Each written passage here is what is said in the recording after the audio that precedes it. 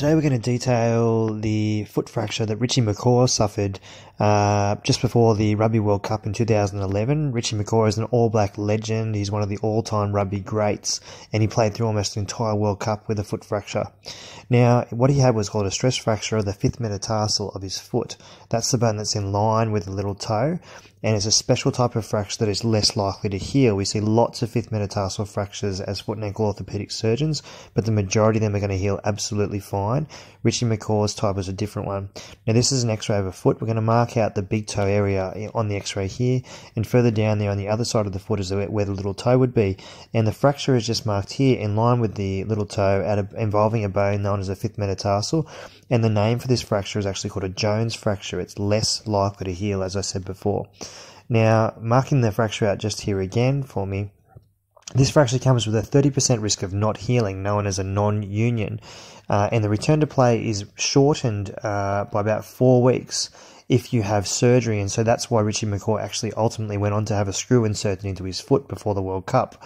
Now, this is what it would have looked like. The fracture is still there, the screw's splinting it, and normally it's healed in about 9.6 weeks. And you can see on the x-ray on the right there, that gap is no longer there, the fracture is healed, and that occurs in about 7% of cases, so an awful lot.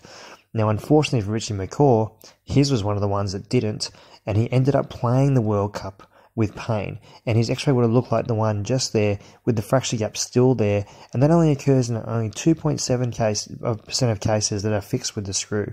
But that meant that every time he was playing a match, he had pain in his foot and he couldn't train in between.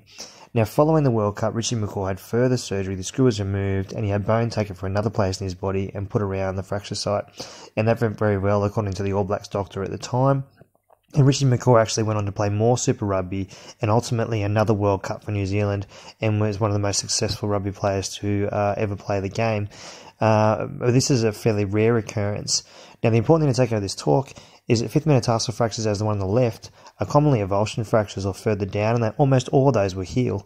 But if you have one that's above that level there on the red line, they're less likely to heal, and in about 30% of cases, as is on the area on the right there, they go on to not heal, known as a non-union, and they're the ones we more look to potentially provide surgery to as surgeons, and it's something to discuss with your doctor about.